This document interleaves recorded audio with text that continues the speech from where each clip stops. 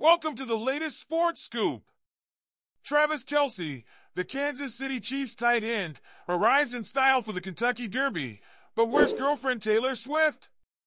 Let's dive into the details. Travis Kelce, known for his prowess on the football field, made a dapper entrance at the Kentucky Derby.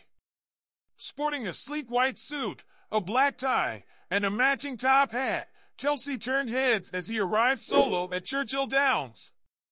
Despite the glitz and glamour of the Derby, Taylor Swift was notably absent from the scene, leaving Kelce to enjoy the festivities solo.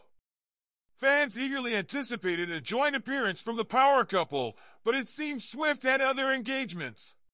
Kelce wasted no time getting into the Derby spirit, placing his bets and celebrating a swift victory at Churchill Downs.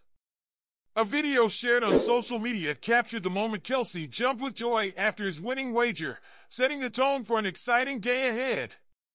Prior to the Derby, Kelce was spotted mingling with the Chainsmokers and retired NBA player Chandler Parsons at a pre-Derby concert.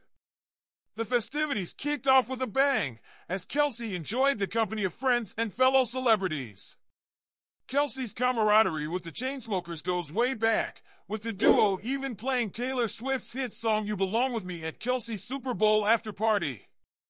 A viral video captured Kelce's lively performance, showcasing his playful spirit and affection for his girlfriend's music.